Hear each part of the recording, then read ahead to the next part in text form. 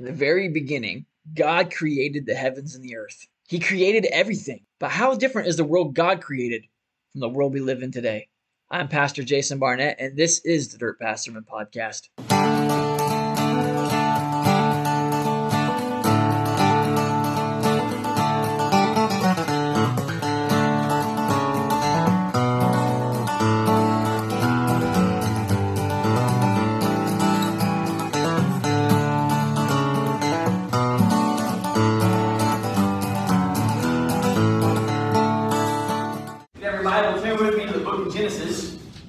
Genesis chapter 1. You know where Genesis is? Take your Bible like this and just go like that. Or you might have an Exodus like I just did. If you're in Exodus, keep going to the left. Genesis chapter 1. I don't know if you know this or not, but the Bible is more than just a rule book. It does certainly have commands in the Bible for us from God, commands of what to do and what not to do. Make no mistake about it, God does tell us how to live life. That's why we refer to the Bible as a roadmap on how to navigate this world. But if the Bible was simply a book of laws, then it wouldn't start with the book of Genesis. The book of Genesis is not a book of law. The book of Genesis tells us how the world was made. Who made it? And what the result of that creation was. And so over the next couple of weeks, we're looking at this idea of how the world was made. And we're not looking at it, though, from a scientific perspective. And again, we could sit and debate and talk about the scientific approaches to the world being created. But understand, that's not the purpose of the biblical story. The biblical story is a theological purpose. And that theological purpose is declaring in the very opening of God's Word that God exists and He made everything. The God that made everything, He is eternal. He is triune in nature. He's all-powerful and He is loving. That's what the Bible begins with, stories about this God. The God that Anne was singing about, His faithfulness. So our text today is Genesis chapter 1. I'm going to be reading verse 3 through 31. So, yeah, I'm going to be reading for a few minutes. So, bear with me. Then God said, "Let there be light." And there was light. God saw that the light was good. God separated the light from the darkness. And God called the light day, and the darkness He called night. There was an evening, and there was a morning, one day. Then God said, "Let there be an expanse between the waters, separating water from water." So God made the expanse and separated the water under the expanse from the water above the expanse. And it was so. So God called the expanse sky. Evening came, and then morning, the second day. Then God said, "Let the water under the sky be gathered into one place, and let the dry land appear." And it was so. God called the dry land earth, and the gathering of the water He called seas. And God saw that it was good. Then God said, "Let the earth produce vegetation, seed-bearing plants, and fruit trees on the earth, bearing fruit with seed in it according to their kinds." And it was so. The earth produced vegetation, seed-bearing plants according to their kinds, and trees bearing fruit with seed in it according to their kinds. And God saw that it was good.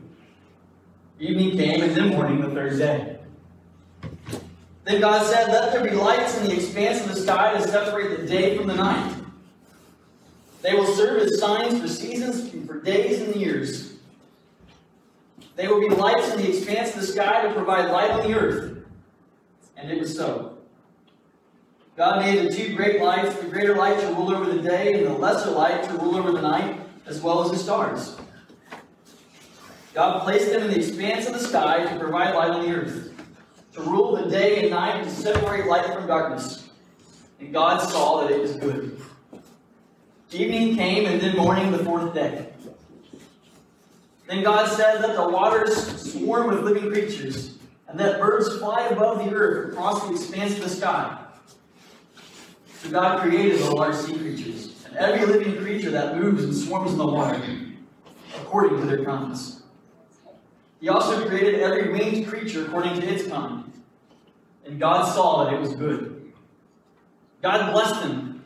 Be fruitful, multiply, and fill the waters and the seas, and let the birds multiply in the earth. Evening came, and then morning, the fifth day. Then God said, let the earth produce living creatures according to their kinds, livestock, creatures that crawl, and the wildlife of the earth according to their kinds. And it was so. So God made the wildlife of the earth according to their kinds, the livestock according to their kinds, and all the creatures that crawl on the ground according to their kinds. And God saw that it was good. Then God said, let us make man in our image according to our likeness. They will rule the fish of the sea, the birds of the sky, the livestock, the whole earth, and the creatures that crawl on the earth. So God created man in his own image. He created him in the image of God, and he created them male and female. God blessed them, and God said to them, be fruitful, multiply, fill the earth, and subdue it. Rule the fish of the sea, the birds of the sky, and every creature that crawls on the earth. God also said, look, I have given you every seed-bearing plant on the surface of the entire earth, every tree whose fruit contains seed. This will be food for you, for all the wildlife of the earth, for every bird of the sky, and for every creature that crawls on the earth. Everything having the breath of life in it, I have given every green plant for food. And it was so. God saw all that he had made, and it was very good indeed. Evening came and then morning, the sixth day.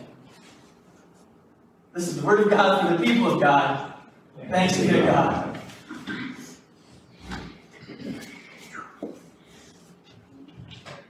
So normally what I would do is I preach using a style that's called expositional preaching, which is I go through it as much as I can, verse by verse, and I kind of expand it for you, right? And then at the end I try to give you a point what the text is trying to say. But because this passage is so long, I'm not going to do that today. I am not going to go verse by verse through that entire passage I just read. And all God's people said, yeah, that's right. But there are some phrases I want to point out to you. And they're important because they connect and help us understand why God says what he does in verse 31.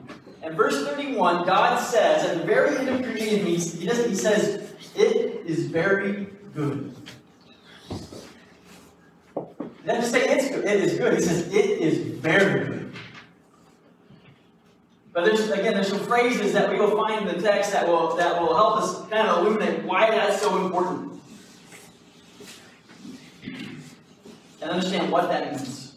So in verses 5, 8, and 10, you'll notice that it starts out by saying God called. Right? God called the light day, the darkness night. God called, right? The sky, he called it the seas.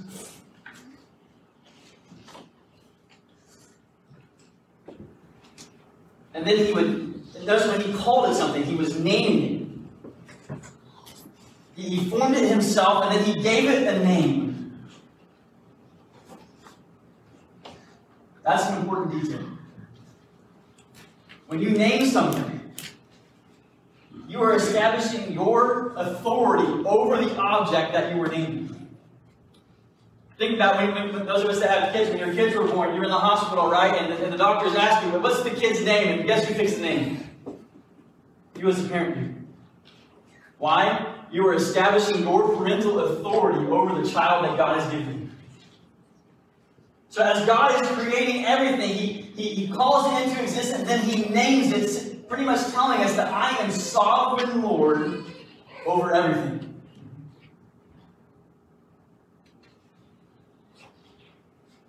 Now, you'll notice if you continue on in Genesis 2, when it comes to the creatures of the earth, remember, God's going to have all the creatures of the earth parade past Adam. And what's Adam going to do as they parade past him? He's going to name them. And that's because that is Adam fulfilling the purpose for which humanity was created. Humanity was created to do what? To rule the fish of the sea, the birds of the air, the creatures of this earth. Man was created to be God's steward over creation. In order to fulfill that purpose, God gave Adam the right and responsibility to name all the animals. So Adam would know that I have authority over this. So right here in the opening of the Bible, we are told that mankind, and we as humans, we are not simply created as another creature. We're not part of the animal kingdom. We are a step above it because we're made in the image of God, and we have God-given authority to rule over the rest of it. So every time in this passage we read where it says God called, that's God establishing His sovereignty over creation. Now, when you look at this passage, too, there are going to be at least 5 times, that's if I counted right, but I did go to Martinsville High School in Martinsville, Indiana, so counting isn't my strong suit.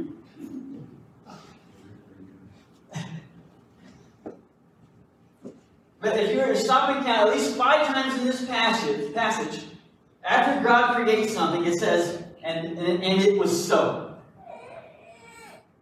That's telling us that when God spoke, and when God named this, it happened. It formed, it was made, it was there. In 1 second, it wasn't existing. God spoke, named it, and there it was existing.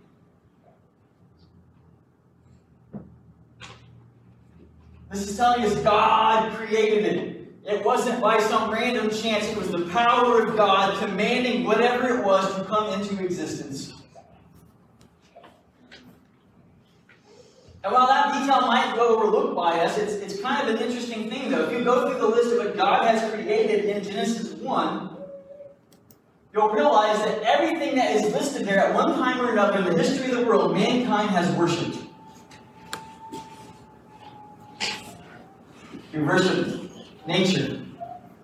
You worship mountains.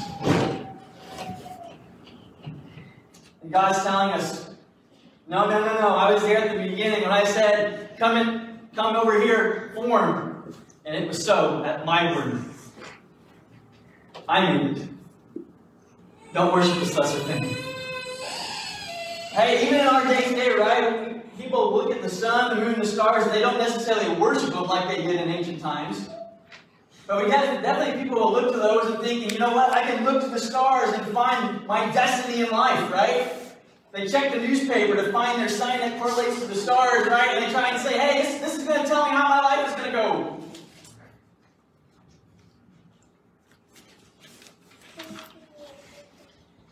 God's saying, no, those stars don't tell you a thing. Except for that I made them. See, that I was there before they were, and I said, let there be light. And there those celestial beings formed. And it was so at my command. I created them. And I'm the one that created you. Don't worship them. And let's face it, throughout human history, there have been humans that have stepped up and essentially said, well, you know what? I have conquered the world, so therefore I have earned the right to be worshipped. Caesar was that way. Alexander the Great, the pharaohs.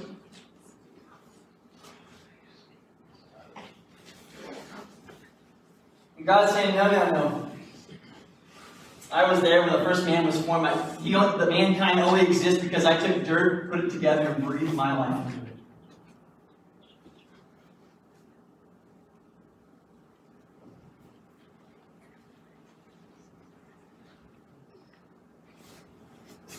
Make no mistake, there is only one true and living God.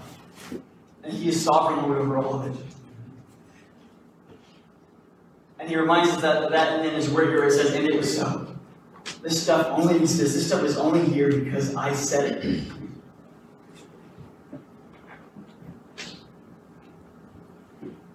Then, as we continue reading through this section, at the end of each day, except for the second day, and I don't know why it doesn't say that for the second day.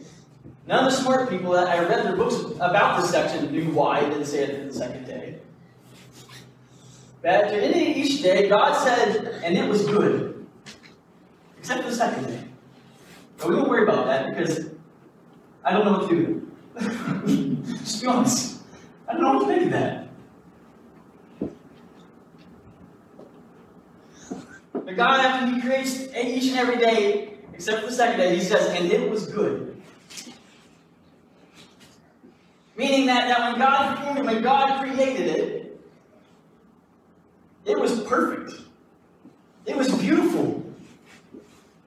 It came out exactly the way God willed it and designed it to be.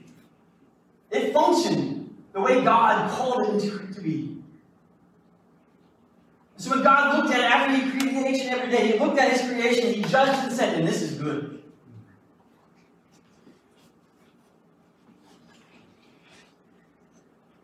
In Psalms, David, he's going to reflect on this. And he's going to be looking at God's creation. And it's going to lead him to a powerful observation. He writes this. He says, when I observe your heavens, the work of your fingers, the moon and the stars which you set in place, what is a human being that you remember him? A son of man that you look after him. When David is realizing in this way, he's looking at God's creation, and it dawns on him that his God is the one that made all of these things, and that God cares about him. That God's paying attention to him. And that same God pays attention to each and every one of us.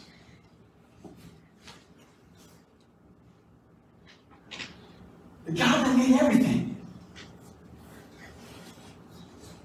I know me. If I was all powerful and could do all that stuff, I wouldn't care and pay attention to me. That's not the way my God is.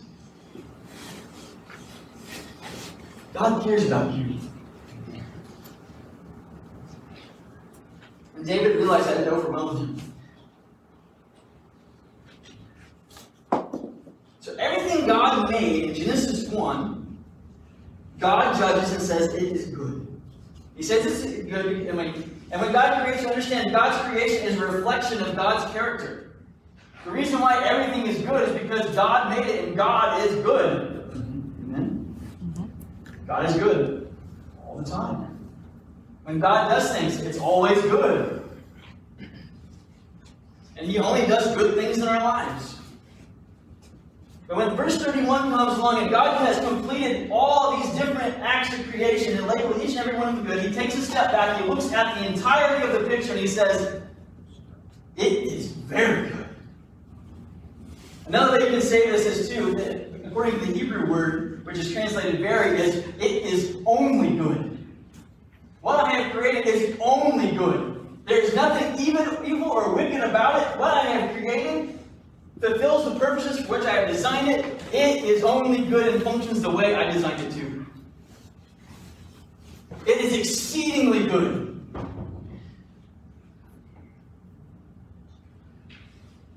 And Genesis tells us that is how God made all things. God made all things good.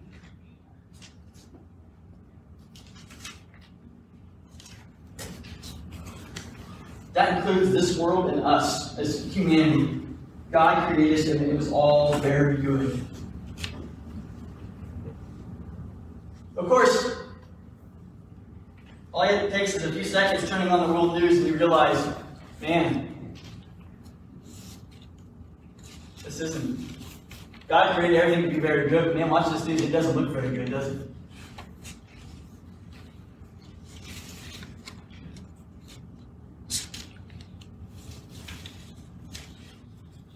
Now, in fact, a lot of things that happen in this world right now are condemned by the same God who created the law. The very creation that He made, that was very good, is now doing things that go against the laws that He has, and they are condemned by His words.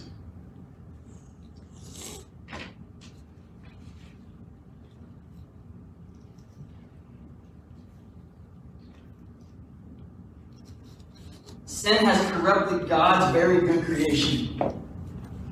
And sin is poisoning and destroying it.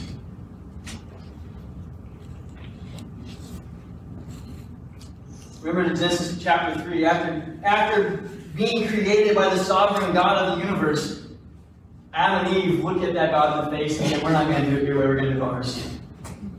And they sinned. And And because of their sin, and just 1,600 years after the formation of the world, after they are created, just 1,600 years later, God is going to send a flood to wipe out the earth. And why does God send that flood? Because sin had so corrupted the human race and infected creation that when God in Genesis 6 looks at creation, he says, it has become corrupt and filled with wickedness. The creation that God just 1,600 years earlier labeled very good because of sin became wicked, corrupt, and violent. And God looks at that very good creation and says, I'm going to have to wipe it from the face of the earth and start over. 1,600 years.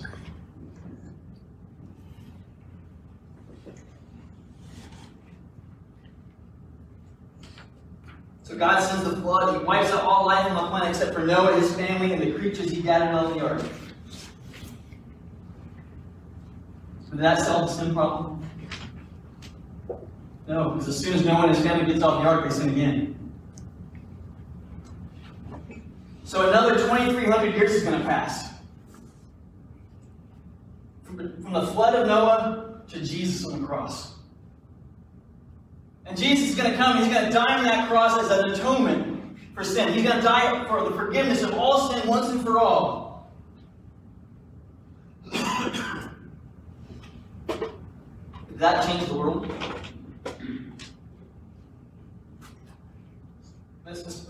When Jesus died on that cross, is the world different now than it was back in Rome? Sin is still reigning. Sin is still happening. Bad things are still occurring. You see, the story didn't end with Jesus dying and being put in the tomb. The story continued. Remember, Jesus died, and then he rose again. He took his last breath. He died, was buried in a tomb. His life came back into his body, and he rose from the dead, and he ascended into heaven. You know why he ascended into heaven? Because the Scriptures command us. The Scripture tells us that one day Jesus is going to come back again. And when he comes back again, he is coming back again to make creation good again. At the end of all things, when Jesus returns, he is coming back to make all things new. When he's saying, I'm going to come make all things new, he is saying, I am going to restore God's creation back to very good.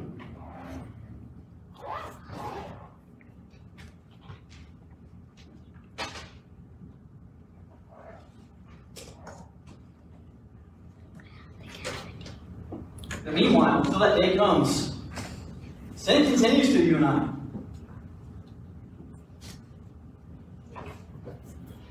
Paul writes in Romans, just as sin entered the world through one man and death through sin, in this way death spread to all people because all sinned. And our sin, right now, our sin is killing God's creation. Our sin is destroying God's plan. Do you know right now there are at least 5 trillion pieces of trash floating in the oceans? 5 trillion pieces of trash floating in the oceans. God creates everything. He labels it very good. He gives it to us to steward over. What do? We throw our garbage in. That's sin.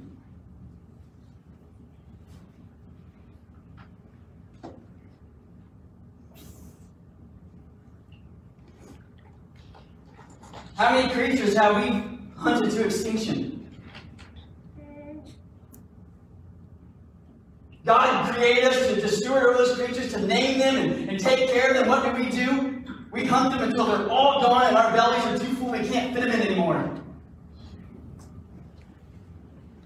That's sin.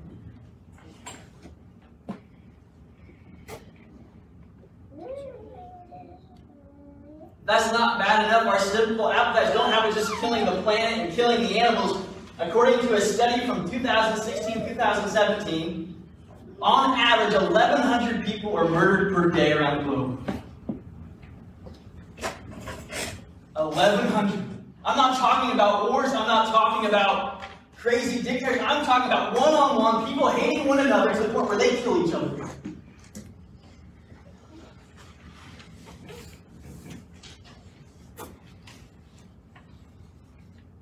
And while we may not physically end lives, we certainly do our best using words, displaying our selfishness and hatred.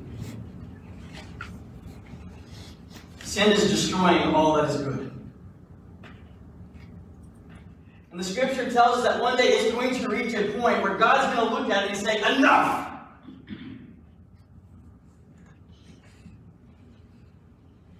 I've given you opportunity after opportunity to change your ways. I've given you opportunity after opportunity to repent and come to me. But I cannot deal with your wickedness anymore. It has reached a point of no return. It has reached a point where not even I can speak in and say it because you will not listen. Understand, it's not the rest of creation that's the problem. It's you and I as human beings and our sinfulness that's infecting everything. Destroying God's very good creation.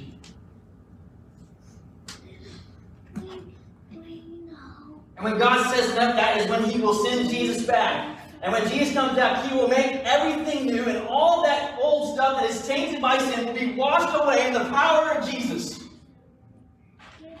And the kingdom of God will descend, and there will be no more tears. There will be no more snow. There will be no more pain. Why? Because Jesus came and made all things new, restored God's creation to the very good for which God created it initially.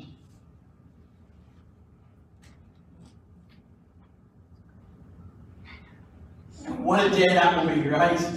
That could almost be a song. Man, it would never work.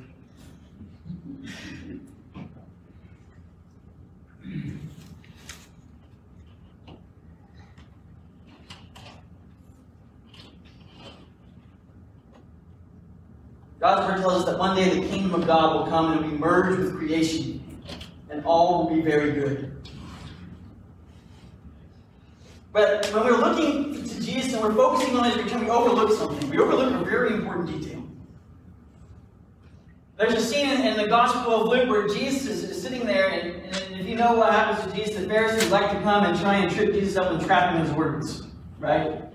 They're trying to find a reason to arrest him, so they keep asking questions and trying to trap him. And one of the questions they ask Jesus is, Jesus, tell us, when's the kingdom of God going to come? What will it look like? That's what he said. That's the question they ask. And this is the answer Jesus gives them. He says, the kingdom of God is not coming with something observable. No one will say, see, here, or there it is. For you see, the kingdom of God is in your midst. Did you catch that? Jesus is answering the question of the Pharisees of, what will God's kingdom come? When will God's kingdom come? Okay, Jesus answers, he says, God's kingdom is here in your midst now. He doesn't talk about a futuristic event. He says, the kingdom is here right now. God's very good creation, God, the restoration project that's going to come at the end of all things, Jesus looks at the Pharisees and says, it's here right now.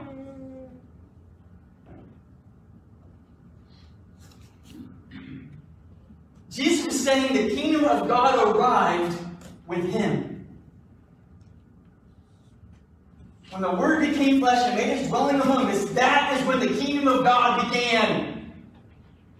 Remember when Jesus, the prayer that he taught his disciples to pray, he said, your kingdom come, your will be done? God's kingdom showed up with Jesus.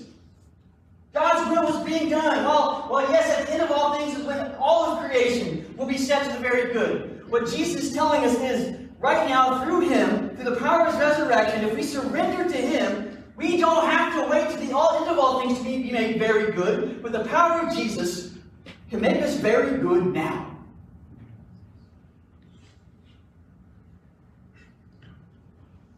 Let me say it again. You don't have to wait to the end. He will make you good right now. Me, broken, messed up me, Jesus can restore me now. It's the power of Jesus. It's the power of the God that is good and only does good things. And that power can come and live in my heart and transform me from the inside out. And so I become an advanced position of his kingdom now. Not some future off of it. Now. I become a beacon of his kingdom of hope now. Not someday later. Now! Paul writes about this. He tells this to the church at Ephesus. He says, as the truth is in Jesus, take off your former way of life, the old self that is corrupted by deceitful desires, to be renewed in the spirit of your minds, and to put on the new self, the one created according to God's likeness in righteousness and purity of the truth. When Paul is writing, he says, God is going to restore you to the very good way God created everything in the beginning. He's doing a factory reset on your life.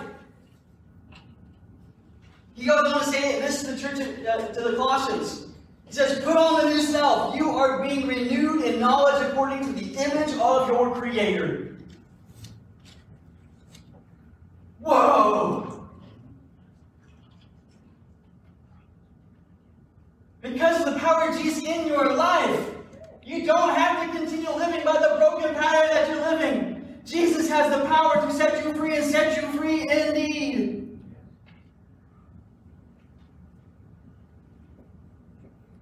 What Jesus is saying is confess Jesus as Lord, repent of your sins, and believe this good news. And through Christ, the Lord of creation, we renew the very good creation in your heart and life. No matter what you've done, no matter the situation you find yourself in, if you confess Jesus as Lord and you put your faith in Him, He will make something good come out of this brokenness. How do we know? Because He's the God that took nothing and created everything.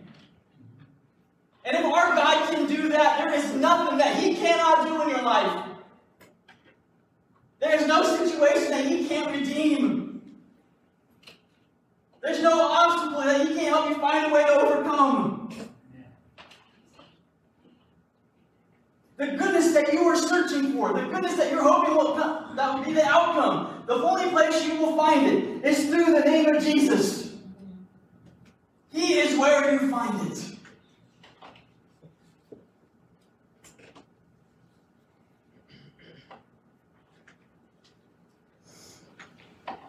Paul writes in Corinthians, he says, I plead on Christ's behalf, be reconciled to God. That word reconciled, that means reunited. He's saying be reunited to God. Sin has separated you from Him. Sin has taken you, the once very good creation, and corrupted you. And Paul is pleading with the Corinthians, just as Jesus is pleading with you and I, be reconciled to God, because through me there is the path of life. There's a path of everything that is good. It's a goodness that this world cannot take away from you. It's a goodness that cannot be hindered. It's a goodness that can't be stopped. Because there is no one greater than our God. There is no power that can overcome Him. Not even your own heart and mind. If you're willing to give your life. Dear God, as we close this time this morning, I pray that in this moment we would cast aside all the sin that would entangle us. All the things that are destroying us in our hearts and our minds. All the things that are hindering us from embracing you fully and realizing the goodness that is available to us. God, because you want to give us the power of your resurrection. You want to establish your kingdom, not a some far off day, but you want to establish it here and now, and you want to start with my life and the lives of people in this room. But God, may we not be afraid. May we not cower in fear because we realize that we've sinned against you. Instead, Lord, with your love, draw us out. With your perfect love, cast out all the fears that we have, all the doubts. And would you give us the faith to believe?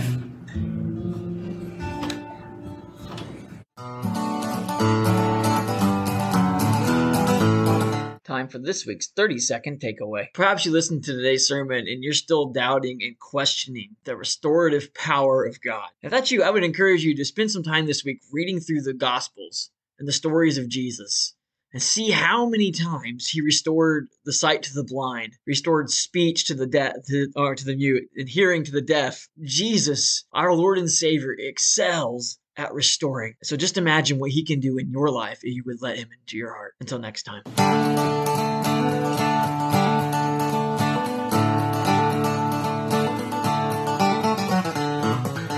Thank you for listening to this episode of the Dirt Path Sermon Podcast. It was recorded live at the Greensburg Church of the Nazarene, located at 31 Bluebird Lane in Greensburg, Kentucky. Our theme song is called The Dirt Path, performed by Jeremy Edwards.